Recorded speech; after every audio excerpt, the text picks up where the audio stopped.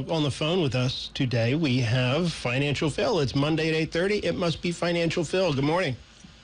How are you guys today? Hot, Phil, hot. But before we get started, I assume you're sitting in an air-conditioned office, are you? Or air-conditioned car? I just turned it on. It's a little toasty in here, but I did just turn the AC on. So we're blessed to have it. Man, yesterday was nasty. I walked outside. I was like, good night.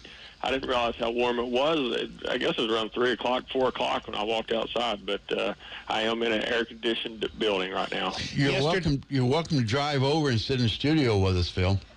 Wait, you guys, I didn't hear that part. Your all's air conditioners out today? Yeah, it's hot. That was planned. I have to say that was probably planned by Rob. Rob's not in today, and all of a sudden, the air conditioner's off. There's probably some sort of code or something to turn that on. Well, yesterday was the day that my wife proclaimed, love you, dear, it was the day that we were going to set up our garage, clean out the garage and organize the garage. And you know how much air blows through a garage, right? It was disgusting by the time I was done with that. So, is this a good time to get rich? Well, hopefully. We've got a busy week coming up with brick and mortars reporting: Target, Walmart, TJ Maxx, Ross, Home Depot. That's going to give us some insight to the strength of the consumer, which has really been, the strength of the consumer has been the reason for the run-up all along this year. Because we continue to spend money but not at a pace. We're really walking a tightrope this year. Spend money but not at a pace that would encourage more inflation. And the consumer has stayed employed. And for the first time since this whole inflation battle began, we saw real wage gains back in June, where wage inflation has outpaced regular inflation. So we actually see the results of that in our paychecks by and large. But so far, man, we've had a rough August to this point. Last week we tried our best to hang on, but you throw in, we always talk about, the things that we don't see coming, although one of them we should have seen coming. But the things that we don't see coming that could hurt our markets or kind of give us a step back, and we're just trying to hold on and grab onto something to keep these gains that we've had this year. It's still been a really good year up to this point for almost all sectors. But this week with the big box retailers, the Fed minutes that come out Wednesday could give us some insight to the future, or hopefully lack thereof, rate increases. And then Options Friday. We don't talk about Options Friday enough, but Options Friday lands this week, and that is forced volatility. Sometimes it's good and sometimes it's bad. So we do have a little bit of a busy week this week. May not be as staggering as when we have CPI reports and we listen to Jerome Powell speak and such, but we do have a busy week on tap. Yeah, Phil, you mentioned August a while ago, been a tough August. If memory serves, last year, August was a tough month. What's about August that gives the market such a hard time? Man, I don't know, but you're right. Last year was Jackson Hole, and we went up to about this point last year. We were seeing a run up through the summer, albeit it was still a bad year to that point, but we had seen some signs that maybe the Federal Reserve was going to ease up a little bit. And then at Jackson Hole, and he spoke and he said, our economy has to see some pain. And, man, that sent a shockwave through us that we felt all the way up until October. This August, it's a little different. Some of it is inflation narrative and Federal Reserve narrative, but we had the U.S. credit downgrade. We had Moody's downgrade of 10 regional banks, and that put a little bit of fear in us, because if we think back to early spring this year when we had some banks that were failing and we had questions about our financial system, but we got a little reminder of that with the Moody's downgrade. The CPI numbers had a slight increase, albeit it wasn't really that much, but it had dropped or had fallen to went up to 3.2 from 3% the prior month, and then a decrease in some of our job additions that we had seen. So somewhat of a reversal of the narrative that we saw the prior month that made it such a good month, where it's like, man, inflation continues to fall and their jobs number continued to look good. And that is the soft landing recipe that we were all hoping for. And albeit both of those numbers in combination, they weren't terrible, but it wasn't exactly what we were looking for. And it certainly wasn't good enough to pull us off of that fear from the Fitch downgrade. And that's the one I was talking about that we should have seen coming. They warned us of that way back in May that they were considering. They put us on a high alert for a credit downgrade. So all the headlines, and I have to admit, I didn't pay much attention to it myself, but all the headlines that this was a shock. I don't know that it should have been a shock because they warned us on, I think the date was May 28th, and the reasoning for it, their reasoning for it was, look, you're still paying your bills, but it's always at the last minute you come to an agreement and you argue about whether or not you should pay them, and you're always looking for an increase in your debt. To break that down on a really, really simplified level, if I owed you guys money and I kept asking you for more, I was paying you the minimum payment, but please increase my credit limit, sir, and I'll continue to pay you. I'm paying you on time, as I had said. But if I kept doing that, and then you found out the night before that my wife and I were arguing about whether or not we should even pay you or not, and we just came to an agreement just before bedtime, you probably wouldn't feel so good about increasing my credit, and you wouldn't feel so good about my ability to pay you back. And that's what Fitch essentially said. Now, it's the smallest credit rating, but that's essentially what Fitch had said. Is like, you guys, you run this up to the last minute almost all the time. You're always increasing your debt, so therefore we're knocking you down a peg. That's still a good credit rating, and make no mistake about it. And again, to simplify it on a personal level, if your credit score went from 830 to 805, well, that's a downgrade, but it's still pretty good credit. So our country does still have pretty good credit in the eyes of Fitch, but that wasn't something that our markets wanted to hear. And then the second we consume that and kind of get over it, Moody's downgrades 10 regional banks, and daggone it, then that puts a little fear in us. And then I was hopeful. I was like, man, maybe the CPI report will pull us out of this little bit of a tailspin. It's not too bad. I don't want to exaggerate what August has been to this point, but hoping that the CPI number would pull us out. And daggone it if it didn't tick up just a little bit on that from 3 to 3.2. Now, it's still, most experts are saying, hey, it's still decelerating. We get through the summer months where people are out and about and traveling more and using fuel, and so we kind of expected that. But it would have been so much nicer if we would have seen a 3 flat or a 2.9. We might have recovered what we had lost. But, Bill, you're right. Last August was one for the books. It was awful. And it was kind of heartbreaking because our hopes were coming up that fall that we had experienced in 2022 was over, and it wasn't. There was another round of it to come. But since October 1st last year, even with this August being kind of rough, since October 1st last year, our markets have done really, really well, but not recovered all of what we've lost from 2022. But it's on its way, and without any unforeseen things popping up on us, hopefully that continues on with that narrative of we can bring inflation down without going into a recession. That recipe is still intact, even though it didn't look too good the last time the reporting came. Those Fed minutes may give us some indication of that this week. Don't you think that downgrade, the credit downgrade, was a well-earned shot across the bow? I read an op-ed piece in the Wall Street Journal last week, and I don't remember who the author was, but that, I don't know, I'm going to make the numbers up. In 2034, the debt service is going to be 80% of the GDP. Taking your example about taking it to a personal level, if I were to tell my banker that, sure, you should give me this loan, but you understand that I'm not going to be able to feed my family because of the debt service, but go ahead and we'll call that a healthy economy. How do we fix this? I mean, ultimately the rust is going to show more than the paint does. Yeah, and I agree with you. Yeah, I do think it's an earned downgrade, even though we continue. You can, and I keep comparing this to personal credit, and as to simplify, but you can pay your bills on time and then still have a rough credit rating and still see clouds ahead, and that's what you're talking about, the level of our debt that would compose our GDP in 2034. Those are clouds, and it has to slow down. I don't know how you slow it down, but it most certainly has to slow down. I can tell you what doesn't help is the Federal Reserve increasing rates. That doesn't help because the outstanding issues, of course, drop in value because rates are higher, and then any new issues we're paying at a much higher rate, so it's even more money. I say, again, on a personal level, if you go to buy a home now compared to maybe March of last year, excuse me, there's a big difference in how much home you can afford because of the interest rates.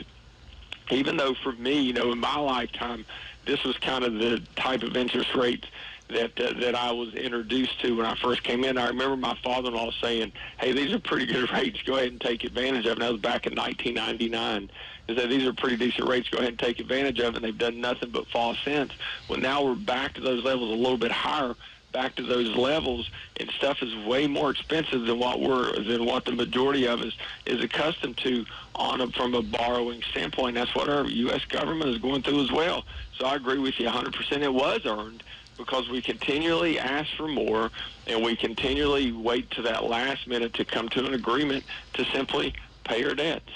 Yeah, Phil, you used the Fitch model a second ago, and you said that it was because, in part, bickering among ourselves. We really made the analogy of bickering in the family.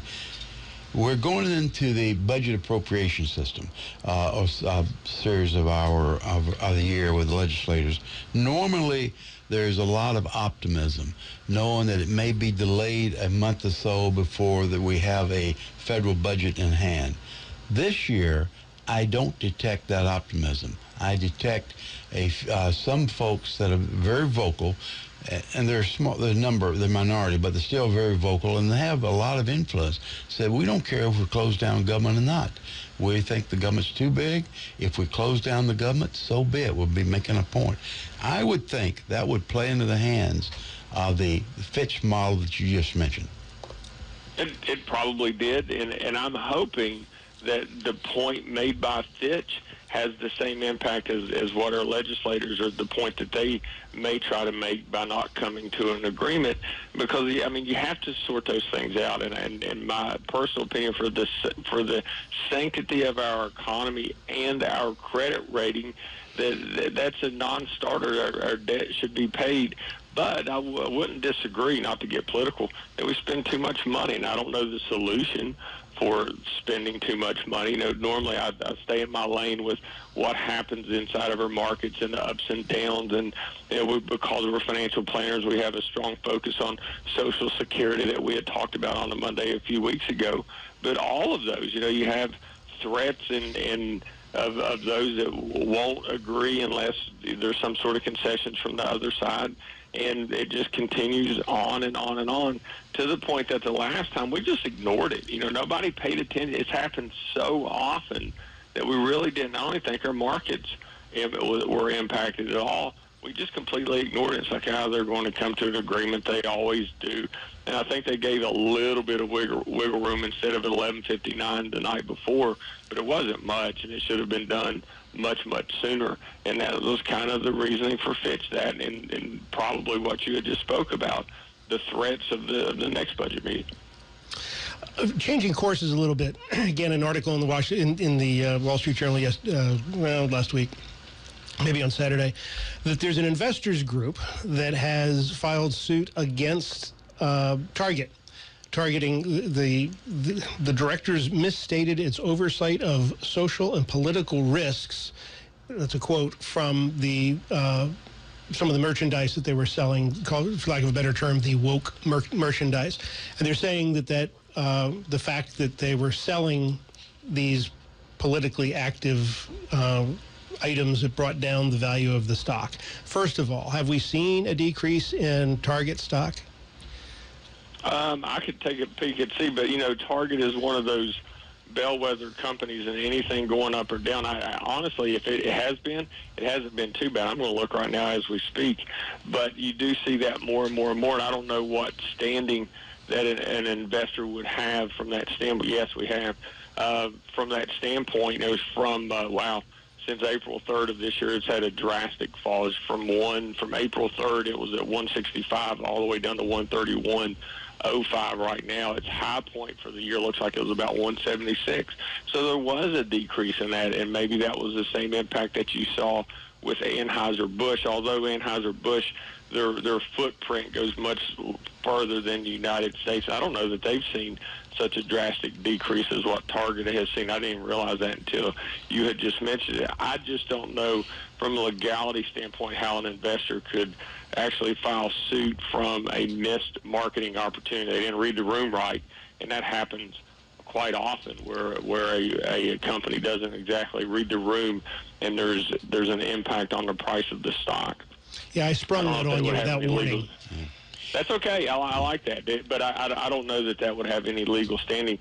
But, however, looking at Target, they do still have a pretty strong dividend that they're paying out, and they haven't reduced that dividend, and that's something to focus on, even if the market value of a company is to fall because of things like we see from the outside factors, Target, Anheuser-Busch.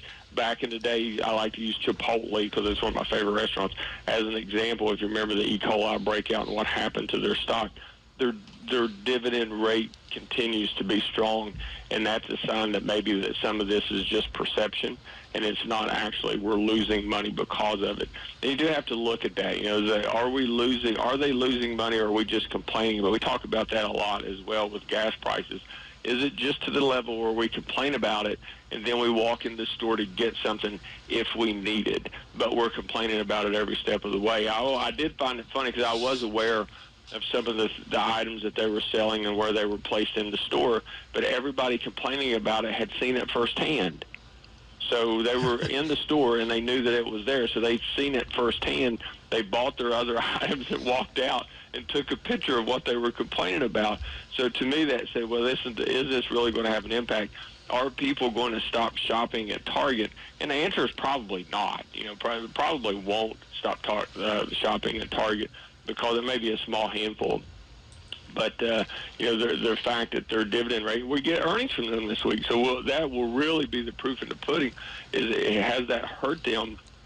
We'll see that in their earnings and their forward-looking guidance.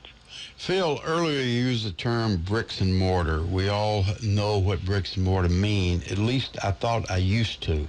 I'm not sure I know anymore. With the Amazon market or Amazon model, which makes shopping so easy and so convenient, what are you seeing more of the bricks and mortar shifted from walk-in trade to online ordering trade, or can you differentiate that? Yes, they all have some sort of exposure where you could order online, whether or not they have perfected it to the extent that Amazon has. Even grocery stores, and you can order your and this is a COVID thing, I think, anyway. Just before COVID, I remember Walmart, and I remember Lisa here at the office talking about ordering her groceries at Walmart, and she couldn't wait until the one in here in Martinsburg came up with that so she could just swing by and pick them up. Well, now that's just so commonplace. I go to the Food Line in Inwood, and the majority of I wouldn't say the majority, but every one of those spots for grocery pickup is full. And that is something new that COVID has brought us, but also something that COVID has brought us was the Dick's Sporting Goods and the Targets and the TJ Maxx. They all have online presence, and they all try to push us to that online model because they know that's probably the wave of the future, and that's how the younger generations, and even those around my age, that's the way they shop. In order to try to get some of that market share from Amazon, man, it's just not really working quite yet. And if they're anything like our family, we may look at something like that, say a Dick's Sporting Goods, hey, we need volleyball knee pads. We'll look on Dick's Sporting Goods and then go find the same exact ones on Amazon. Yeah. And say, well, Amazon can get it here a day before. Let's get it from Amazon. And then we buy it from Amazon. So their attempts, to some extent, are just filtering business. Amazon talked about that in their earnings. Even some of the outside retailers, their attempts to gather online market share has even filtered more people to them. They'll go on, look at it, and then compare the price with Amazon. And if not the price, then shipping times. And that's really the key, where they can get it to you the next day. And crazy enough, in some cases, like around here, you get it the same day. But that is even filtered more through to them. But those brick and mortar stores are trying to pivot so in order to compete with Amazon. It just hasn't worked yet. Yeah, we mentioned Amazon. We have the same thing in the automobile industry, and that's Tesla. Tesla does everything by online, and the sales are not hurting at all. In fact, they're increasing. No, and you think back, and that was tried before. That was in maybe 2003, 2004 range. You remember eBay Motors? Do you remember that, where you could go online, but it just didn't work because people didn't trust what they were purchasing. Maybe it's because it was used cars. but it seems as if Tesla is the only one that has been able to make that work, where people are willing to purchase a vehicle online without seeing it, without touching it, without feeling it.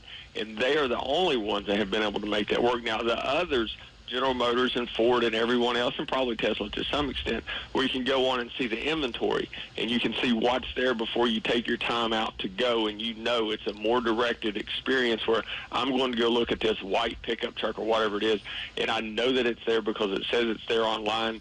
So I'm going to go directly to that pickup truck and see it, feel it, touch it, smell it, drive it. But Tesla doesn't seem to matter.